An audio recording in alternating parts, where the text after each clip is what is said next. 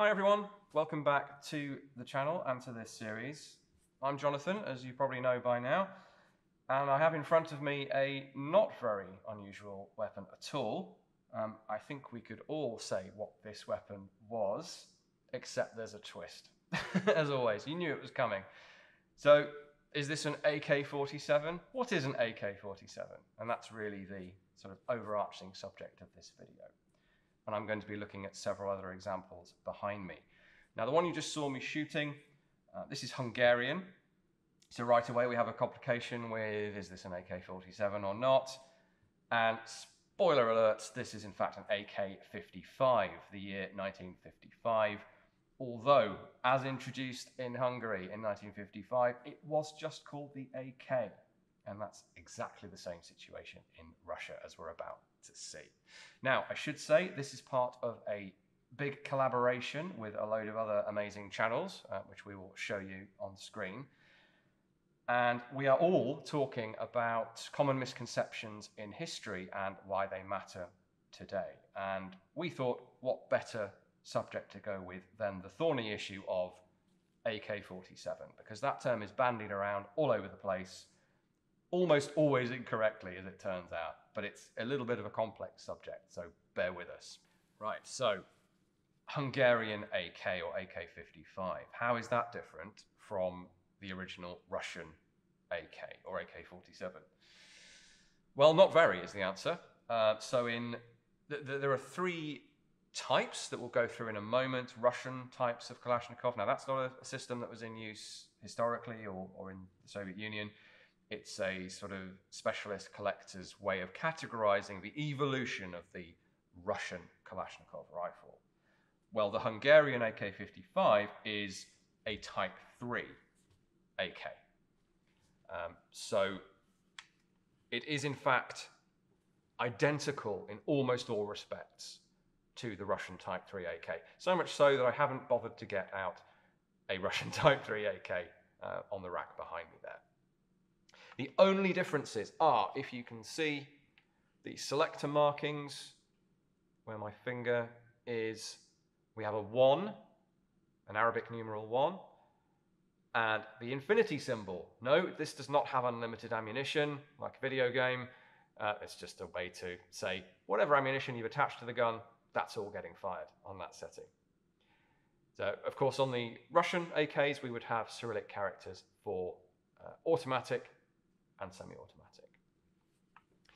The only other difference, other than, things like inspection markings, is on the rear sight here, the battle sight setting, so that the minimum setting on the ladder that's there for a fixed battle distance, on the Hungarian gun, it is the letter A, rather than the Cyrillic character that's on the Russian AKs. And of course, you've got a serial number range that's going to be different as well. So we can say that it's different in terms of markings, but that's it. It's one of the very first spin-off licensed copies of the AK in 1955, not that many years after the Soviet Union has adopted it. And the initial guns that arrive in the country are straight from the production line in the Soviet Union. And they're making them pretty closely, well, exactly. You know, you could probably look at minute differences in machining and so on and say, ah, yes, that forensically speaking has come from a Hungarian machine. But I actually doubt that. So that's the AK-47 that we just fired. Incidentally, firing bursts from the shoulder, that was the doctrine of the day. That's what this thing is designed to do for the most part, which is why I was doing a bit of that. Right, so I chose this because a lot of people would see it and go, that's an AK-47. But as I say, as it turns out, this one is pretty definitively not an AK-47. It is an AK though, and it is a Kalashnikov. Right, next gun. Did you notice the change? I'm sure some of you did. So we are now onto the Russian Kalashnikov story and whether we can call any of those AK-47. An awful lot of people would do, including specialists, and I'm not about to tell you that you're definitively wrong, but, well, let me explain. So this is the Type 1. This is the first pattern of production Kalashnikov rifle. You can spot it from the curved machined front trunnion here, because the rest of this receiver is sheet steel. The initial production of the AK was actually stamped metal, a bit like the later AKM, but a different design. And this was not deemed successful, and so quite quickly, I think only 80,000 of these were made, 1949, 50, 51, and then they transitioned to the Type 2, which I'll show you quickly in a moment. There are other features of this thing.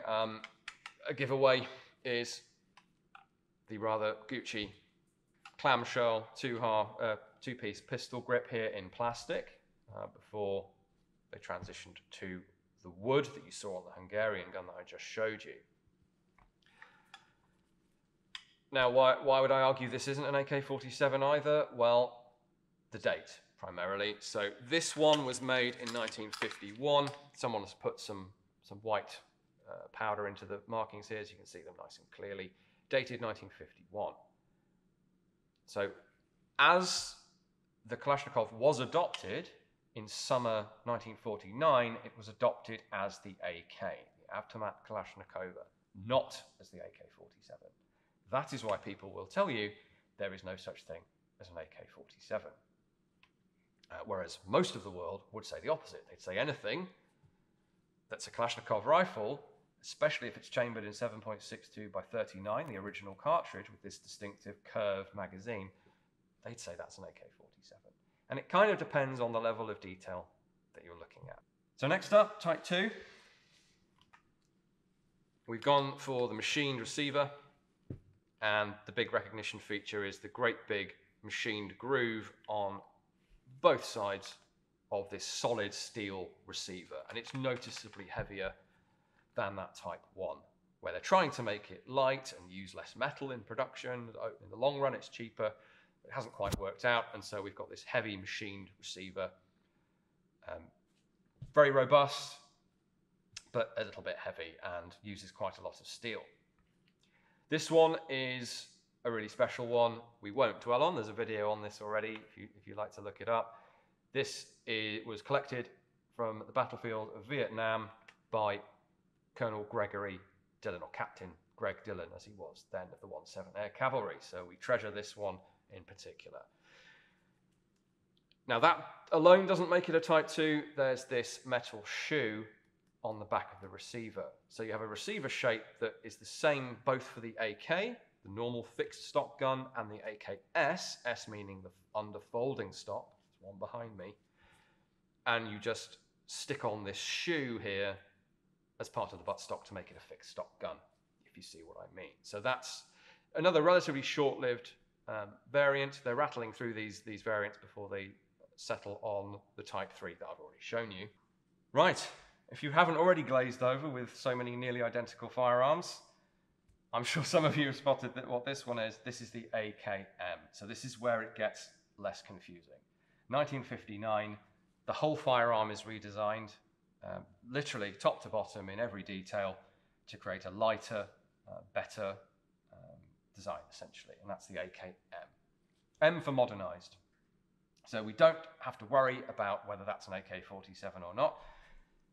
And I think we can definitively say that if you call this an AK-47, that's wrong. And why it matters in a contemporary sense is that that's going to mislead people. So people like, journalists, people studying small arms proliferation, as I've done myself,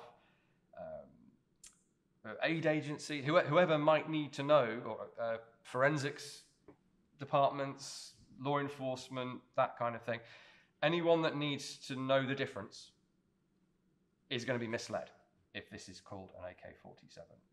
Now that only matters at that fairly granular level of detail, but still, anyone who's a specialist, I'd say you're wrong if you call this an AK-47. So the main difference in that receiver, again, is we've gone back to the idea of sheet metal, just a U-shaped bent bit of metal to form the body of the gun. And that's evident from these dimples. There's one either side, so we go from the big trough in the machined steel to dimples in the sheet steel. And that's a giveaway. Other features like shape of the gas block, the muzzle device on the end here, ribbed top cover, back to a plastic pistol grip. So your Type 2 and Type 3 AKs have the wooden grip. This is back to a plastic one. It's all super nerdy detail, but that's how we differentiate your Type 1, 2, and 3 AK from your AKM. So you could stop the video now if you want and say, I'm happy with all three types of AK being AK-47 and everything else has its own name. Just to reinforce that point, this is the AK-74. So really quite similar to an AKM, but different in a lot of details. The big giveaways here are your straighter magazine, because we've moved cartridge types to the more parallel-sided 5.45 by 39mm cartridge, and that means the magazine is curved less. Because when you stack all the cartridges in a row, they don't describe a curve.